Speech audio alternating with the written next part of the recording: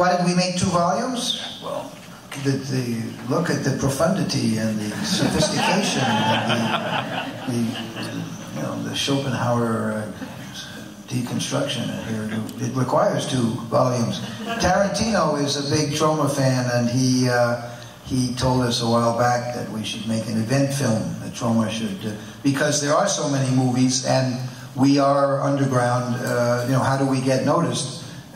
He suggested that, in fact, Kill Bill was 2 volumes. So he was a Troma fan, and probably still is.